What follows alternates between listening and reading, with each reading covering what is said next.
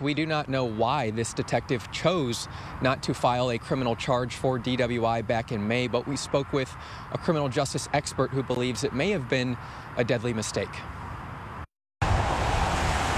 Questions swirling surrounding a former Samson Park police detective accused of mishandling cases, one involving a DWI suspect he let go in May, who 6 months later is charged with driving drunk and causing the crash that killed Euless Police Detective Alex Cervantes. What prevented the detective from actually filing the charges?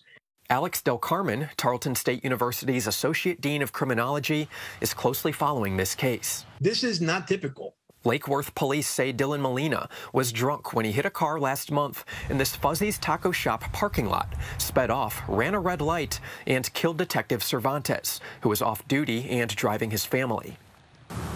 Cervantes' wife was released from a hospital this week after a 25-day stay, now spending Christmas without her husband, the father of their 2 boys. Del Carmen says there's a chance his death could have been prevented if the detective in Samson Park did his job 6 months earlier.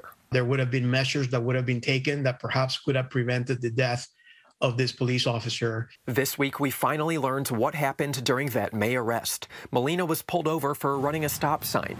In a report obtained by Fox 4, Molina admitted he'd been drinking. On the scale of 1 to 10, 1 being sober and 10 being the most intoxicated he's ever been, he said he was a 6. According to the report, he said he didn't feel safe operating a vehicle, even though he was on his way to work. He failed a field sobriety test. His blood was drawn at a hospital. He was taken to jail, but the next day, Samson Park detective Robert Payne ordered his release. Was this detective doing this in other cases as well? Well, Detective Payne, shown here on his public LinkedIn page, was placed on administrative leave in September due to complaints of mishandling cases. He resigned 4 days later. 8 days after that, Samson Park Chief Carolyn Gilmore resigned. She previously said the complaints had no validity, according to Samson Park's current administration. She's now running as a Republican for Tarrant County Constable in Precinct 4. In October, Samson Park hired an investigative consultant to analyze Detective Payne's cases. On November 30th, 3 days after Cervantes was killed, it learned Molina's blood drawn back in May was 2 times the legal limit.